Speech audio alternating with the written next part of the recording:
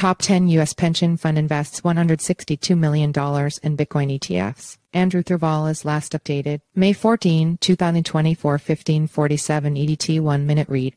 One of the largest pension funds in the United States disclosed on Tuesday a $162 million allocation to the nation's leading Bitcoin spot ETF products launched earlier this year. Per a 13F filing with the Securities and Exchange Commission SEC, the State of Wisconsin Investment Board SWIB held $99 million in the iShares Bitcoin Trust IBIT as of March 31. Major pension fund buys Bitcoin. It also held $63 million in the Grayscale Bitcoin Trust GBTC, which is BlackRock's largest competitor in terms of size but also charges a much heftier 1.5% annual management fee. The allocation marks a major step for Bitcoin's adoption as a global store of value. The asset's most fervent bulls have long wished to see it graduate from being a speculative vehicle for retail and hedge fund traders into a treasury reserve asset for corporations and governments. Normally you don't get these big fish institutions in the 13FS for a year or so when the ETF gets more liquidity, tweeted Bloomberg ETF analyst Eric Balchus regarding the SWIB disclosure. Expect more, as institutions tend to move in herds. The reported total value of SWIB securities portfolio was $37.8 billion,